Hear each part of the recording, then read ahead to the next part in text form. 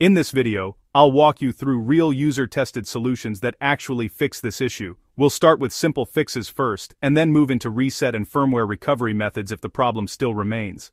The first thing you should try is a simple power cycle. This often brings your sync module back online. First, unplug your Wi-Fi router and your sync module, and wait for 30 seconds. Next, plug your router back in and let it come fully online. Then, plug the sync module back in.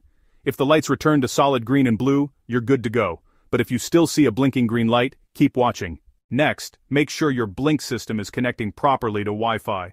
Confirm that your Wi-Fi password hasn't changed. Ensure your blink devices are connecting to a 2.4 GHz network, not 5 GHz. Blink only supports 2.4 GHz. If you're using a dual-band router, rename your 2.4 GHz and 5 GHz networks separately so your sync module connects to the correct one. If you have a Wi-Fi extender or mesh network, temporarily disconnect those and connect your sync module directly to your main router. Once it's reconnected and working fine, you can reconnect your extenders again.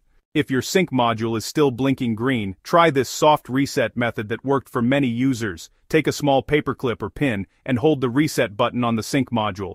Keep holding it until you see a steady red light. Once it turns red, don't release the button.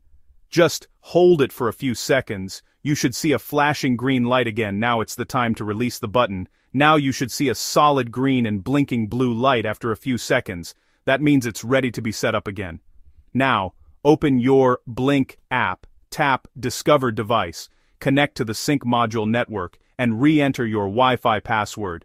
It will reconnect to Blink servers and automatically update its firmware. Once complete, your sync module should appear on your home screen again.